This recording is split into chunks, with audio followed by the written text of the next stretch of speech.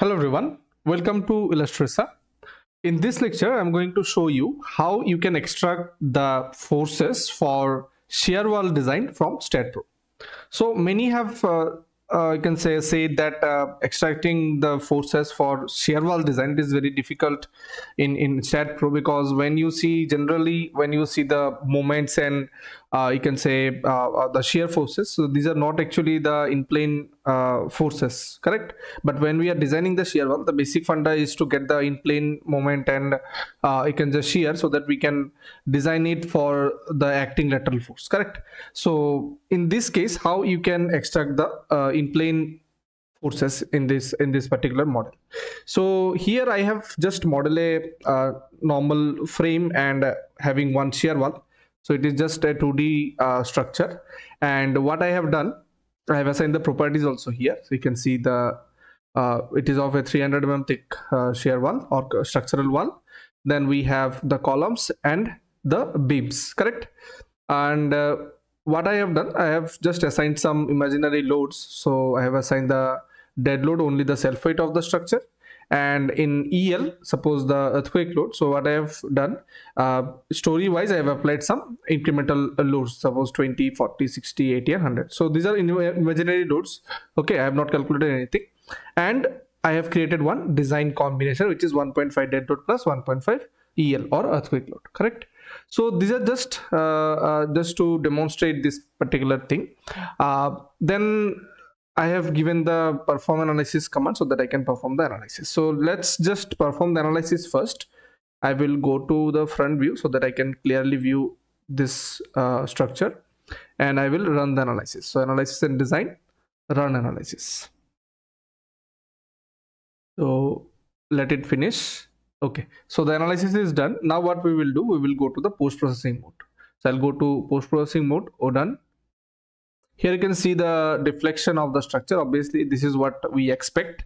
Now what we want, if you see here, that generally at the very end there is no movement, but from here the bending is started, in plane bending started, correct? So for each story, like what we can do, generally we cannot provide a reinforcement, or we are not providing reinforcement at every story, right? Different reinforcement in different stories.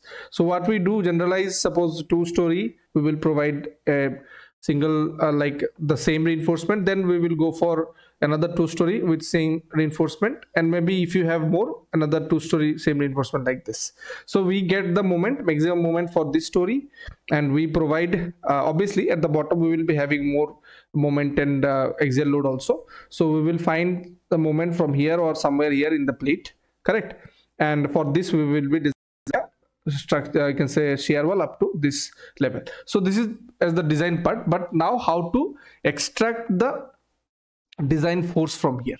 So generally what the plate stress you get, these are the, you can say, the bending stresses out of plane. Okay, so now to get the in plane moment, what you have to do, I will go to here layouts, and here you will get another one option which is called results along the line. Okay, results along line. So here I will click on this results along line, and I will come here. So previously I have created 2 things. I will show you how I have created this actually. Okay, so now how to get the result along line. Now along which direction, first of all I have to decide along which direction I have to get the forces. So obviously at the lateral force, we are generally designing the shear walls for taking the lateral forces. So in the lateral direction only we need to get the moments, right? So along this direction we need to get the, or along this direction we need to get the forces. That means along x direction we need to get the in plane forces, correct? So for that, what you can do, you can create a cut line. Generally you have to create a cut line. So along this line you will be getting the forces, correct? So now what I will do, I will go to this cut line, cut by line, and I will zoom here a bit, and I will draw a line, suppose in this element, at the, as this end element is not moving at all. So suppose here at this element, do not cut at the node itself, just cut in between the nodes actually. Okay, so I will cut from here to here. Okay, and then you have to give the vertical direction. So basically we have given the x direction along which the force will be coming, and then you have to give the vertical direction. So I'll give this way. So this is my vertical direction, and you can see we have got a line and the vertical axis also.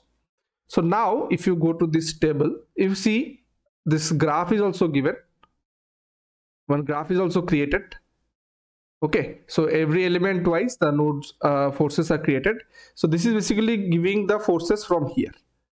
Okay, but getting the forces from this drop down, it is not you can serve our purpose. So what I will do, I will get the forces from the table.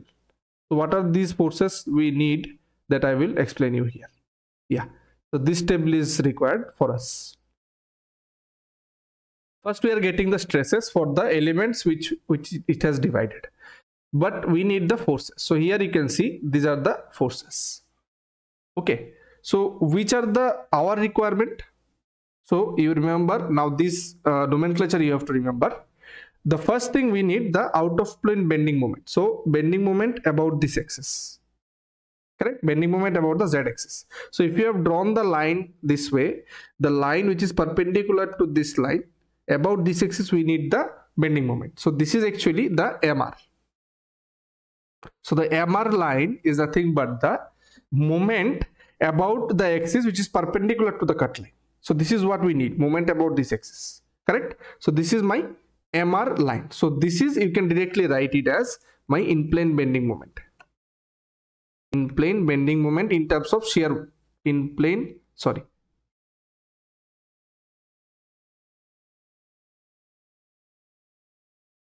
moment, or you can say my major bending moment for shear wall design, correct? So this is the moment which will be resisting the forces. Okay, the resisting moment you can say.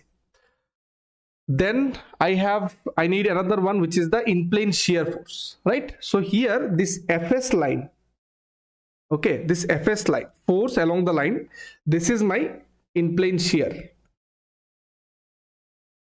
In plane shear, for which we will be you can say designing the horizontal reinforcements, correct? So in plane shear, or you can say major shear force. Obviously it is along the direction of the force. Shear is always along the direction of the force. As you see, the value of this is very high because the force is acting along this direction. So major shear, this is my major shear. FT, if you see this FT line, this FT line is nothing but my PU. Okay, FT line is nothing but my PU. Now one thing I need to verify before getting into it, that for which load cases it is showing the results. Yes, so you need to verify that whether your load combination is selected. If you keep your load, you can say single individual loads also, in that case it will get the maximum force for individual loads or the, you can say, combinations, and it will give the results. So it will not, which will not be correct. So whenever you are getting this you can say you are coming to post processing mode, you just select the load combinations or design load combinations, I should say precisely. So then only you will get these results correctly. Okay, so this is basically giving the result for this load combination. If there are 10 load combinations, so whichever is the maximum one, it will give that way. Okay, so remember this you need to check, or whenever you are coming to post processing mode, you should select only the load combinations, right? Another thing, so we got the PU, or you can say this is my, I should write it as axial load. This is my axial load. Okay, so these three things we need the PU, we need the suppose M, what should I say, suppose MU major, we need the MU minor for out of plane bending design, if you are designing the shear wall for out of plane bending, and then we need the VU, the in plane shear. Okay, so all these values we have got for this shear wall at this section.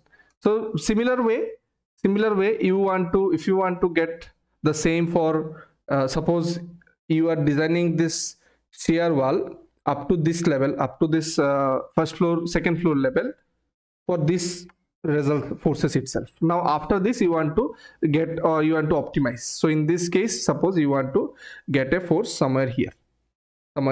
Okay, so for this again you have to go to cut line and you just draw a cut line from here.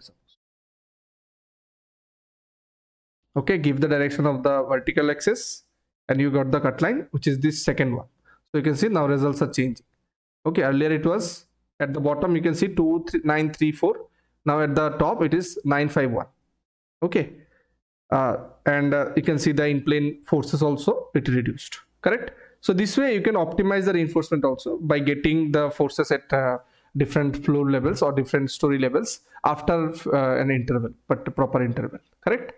So this is the way you can extract the shear wall design forces from the STAAD Pro, which many of you have had doubt till now. So you can use this option and you can then go for manual design, or if you have an Excel sheet prepared, then you can directly take those forces there and you can design the shear wall. Okay, so this is it for this lecture. If you have any suggestion for any of the, I can say, topics that I should explain, please do let me know in the comment box. I will try to make lectures on those. Thank you and see you in the next lecture.